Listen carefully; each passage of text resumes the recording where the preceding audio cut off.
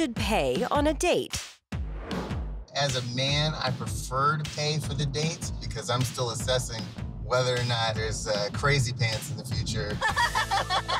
The man should pay. You think the man should pay, Nyla? Yeah.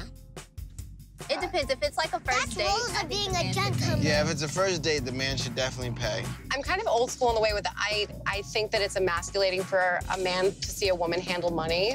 Yeah. Like, I'll put the work in later. Yeah. You got put the this, I work got in now. that. Pay for my nachos. Like, Yeah. what's the problem? If you can't buy me a burrito bowl, like, how the hell are you gonna buy me a condo? I'm just thinking. Same-sex couples, they split everything, right? I never thought of that as a perk. So who should pay on a date, Adam, the top or the bottom? Whoever asks you on the date should pay. I concur with I that. agree with that, So actually. even like but I feel like times are changing. Like women are making a lot of money now. So like if a woman asks a guy on a date, we maybe she even let should them pay. drive sometimes. Maybe soon I can vote and shower on my own.